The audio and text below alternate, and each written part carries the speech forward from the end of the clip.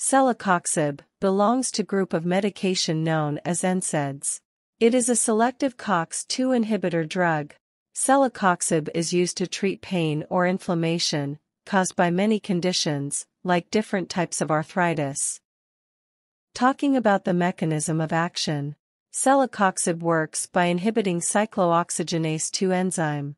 Cyclooxygenase is a hormone responsible for prostaglandin synthesis, which is a crucial part of the pain and inflammation pathway.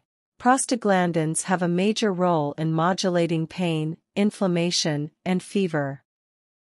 Clinical indications of celecoxib include rheumatic arthritis, osteoarthritis, acute pain, and dysmenorrhea. If we talk about pharmacokinetics of this drug, celecoxib is readily absorbed after oral administration. It is extensively metabolized in the liver by CYP2C9 enzyme, and the metabolites are excreted in feces and urine. The half-life of this drug is about 11 hours, and the drug may be dosed once or twice daily. The dosage should be reduced in those with moderate hepatic impairment. And celecoxib should be avoided in patients with severe hepatic or renal disease. Common side effects include cough, skin rash, sore throat, headache, and gas. More serious side effects include increased bleeding or bruising and liver problems.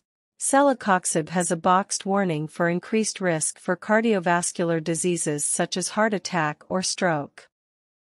Finally, celecoxib is contraindicated in patients with hypersensitivity to this drug, sulfonamide allergies, and in pregnancy, especially during third trimester. So, that was all about the pharmacology of celecoxib. Hope you like this video. For more pharmacology pearls, keep sharing and keep supporting us. Thank you.